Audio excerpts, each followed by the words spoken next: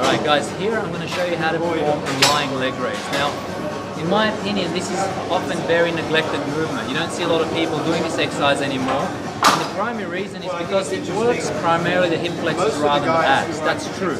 And a lot of people are told that hip flexors are tight and you shouldn't train them.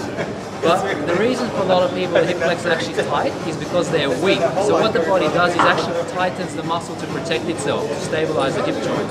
So it's actually very important to train your hip flexors. Okay, you need to train your abs, but you also need to train your hip flexors. So in this movement, the abdominals act isometrically to brace your spine, and then the hip flexors are the prime mover. Now, the easiest way to perform this is with bent knees, like this.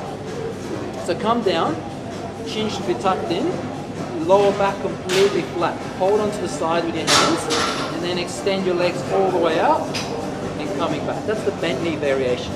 Once you get your allocated amount of reps like that, you can extend to doing this with straight knees.